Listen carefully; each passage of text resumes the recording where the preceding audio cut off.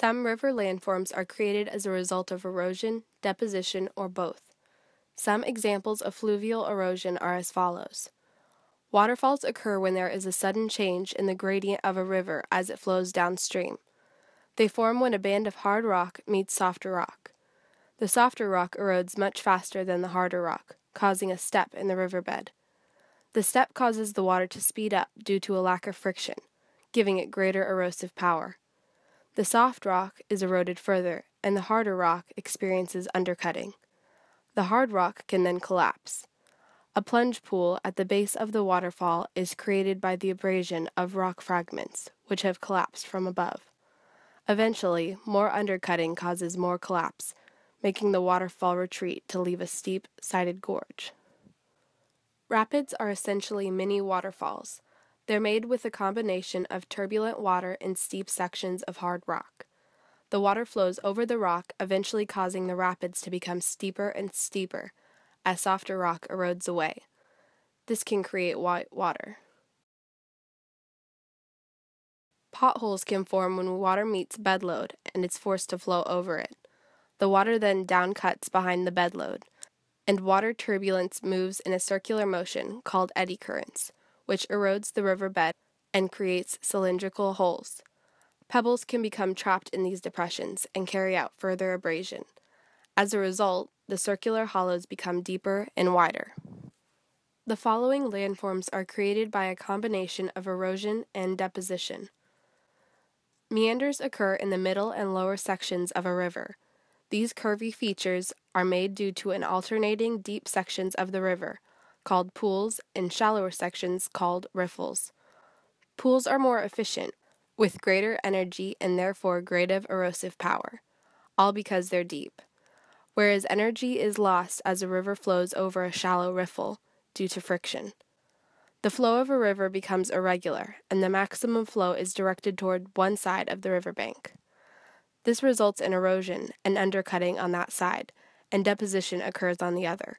On the outside bend, the river channel is very deep and concave, since this is where the water with the most energy flows, and loss of erosion by hydraulic action and corrosion takes place. Lateral erosion causes river cliffs to form on the outside bend. The flow of the river is much slower on the inside bend, so deposition forms a slip-off slope, composed of sand or shingle. Oxbow Lakes are horseshoe-shaped lakes separated from an adjacent river.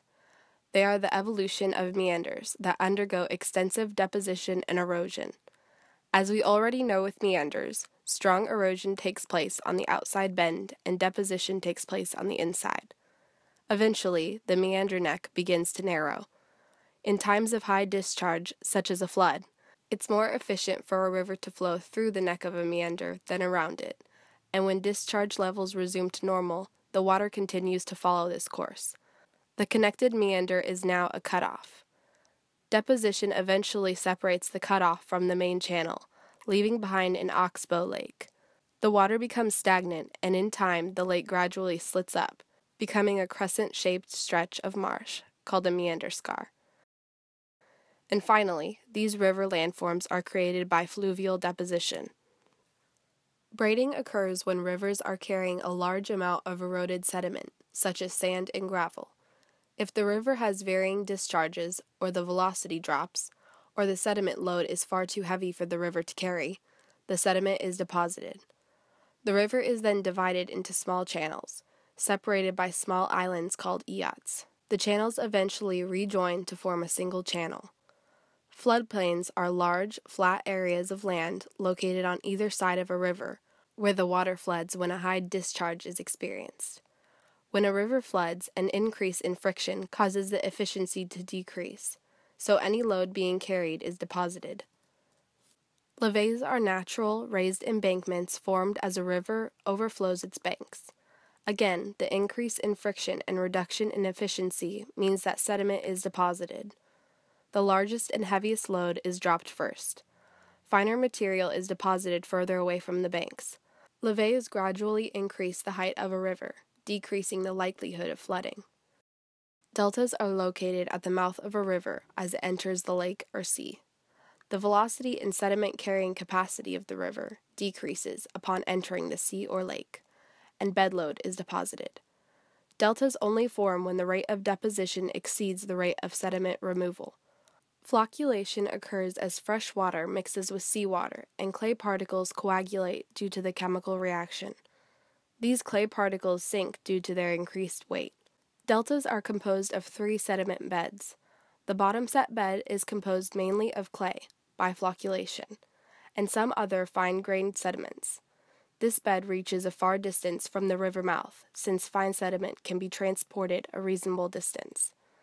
The foreset bed is composed of coarser, medium-sized sediment that does not travel very far into the stationary body of water, and the topset bed is composed of larger and heavier particles. The 3 primary delta shapes are the cuspit delta, the arcuate delta, and the bird's foot delta. Cuspit deltas are shaped like a curved V, and they are formed by gentle but opposing sea currents, which spread the sediment out. An example of this would be the Ebro Delta in Spain. Arcuate deltas have a curved shoreline, which forms when a river meets a sea with alternating current directions. An example of this would be the Nile Delta in Egypt. A bird's foot delta contains fingers of deposition that build out into the sea. These extend reasonably far into the water and form when the river's current is stronger than the sea's waves. An example of this would be the Mississippi Delta. And that's it. Thanks for watching.